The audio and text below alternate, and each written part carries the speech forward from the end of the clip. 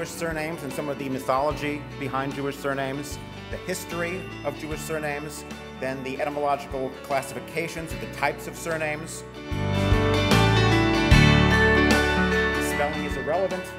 Keep linguistic issues in mind. Spelling is irrelevant.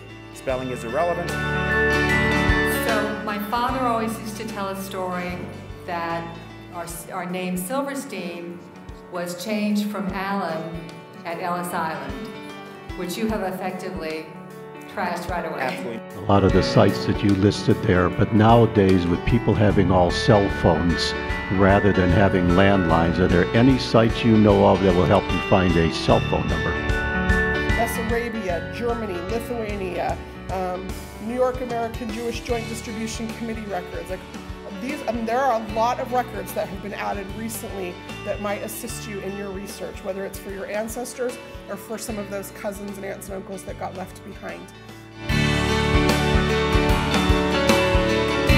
Here at the bottom, this purple cluster, we have the Weil family down here as well. This is a map of 19th century Lithuania showing the administrative districts, and we'll explain why that's fairly important.